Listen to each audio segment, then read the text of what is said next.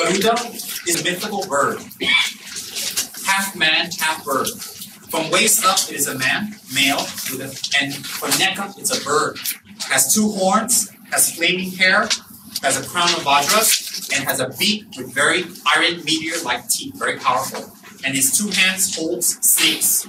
Then his bottom, from waist down, is that of a bird, and his feet are talons, stepping on a corpse, on a sun disk and locust.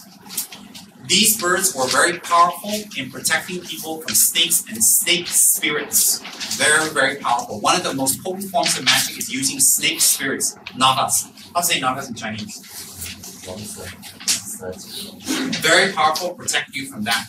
So this practice is for that, but it has two specialities. One is protection of epidemic diseases. And if you have somehow unfortunately contracted it, to heal from it through this practice is a fierce way of healing quick. Two, this practice is excellent for protecting you from spirits, demons, black magic, and especially magic related to nagas or water spirits.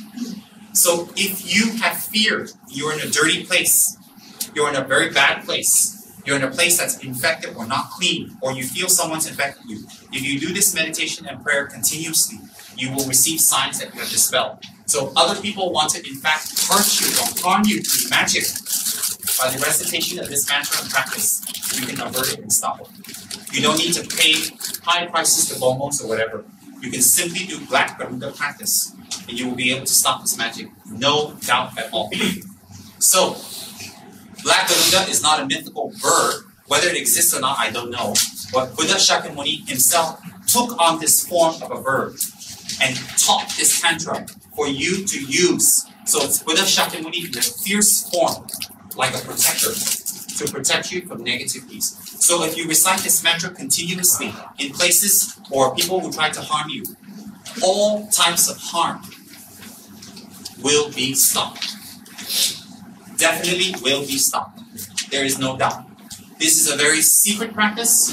This is a very rare practice, and it's not easily given. It's only during very epidemic or dangerous times this practice is given. And it's a very rare practice. I received this initiation many, many years ago, and I've never heard of anyone, any monks or anyone doing this practice, ever. That's how rare it is.